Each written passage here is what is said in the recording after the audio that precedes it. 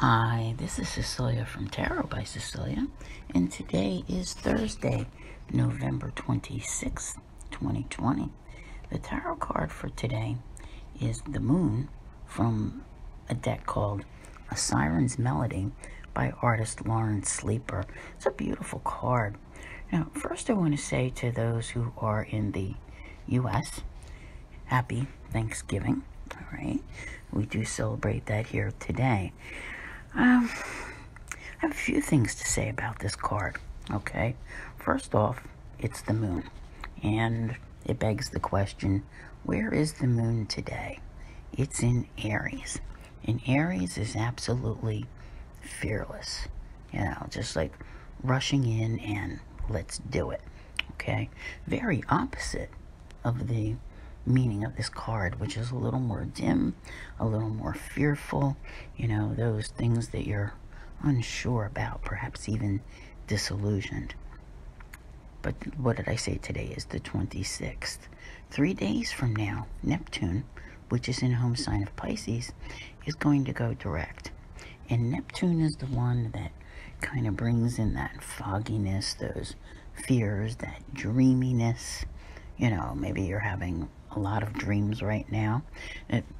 When Neptune is stationing like that, you really need to pay close attention to those dreams, and maybe not so much the scary parts of them or whatever, but the context of them, like what was going on. And go Google it and see what is happening, because once Neptune is direct, you're going to want to apply these things to your life, in the outer world. The other thing is, we are only 4 days away from our first Gemini eclipse, which will be occurring on the 30th as a penumbral lunar eclipse at 8 degrees Gemini. It's a very powerful eclipse season that we are in right now. And indeed, there is a great deal of unknown.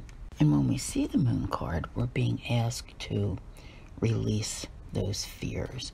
I always like to use the comparison, like if you're trying to understand the feeling behind the card, take out a deck if you have a deck and put down the Moon, the Sun, and the Star, and look at the difference between them, right? It's like right there in front of you. The Moon is that dimly lit, perhaps a little bit obscure, with the fogginess and uncertainty, while the Star is bringing faith, hope, and optimism, because that's what you do. When you go out at night and you see a star in the sky, you look up and you make a wish for something positive in your life. And then, of course, there is the Sun, which is currently in hopeful, optimistic Sagittarius and trining Chiron in Aries. Yeah, that's happening today, and this can bring about some healing. So I'm not feeling like this Moon card is so,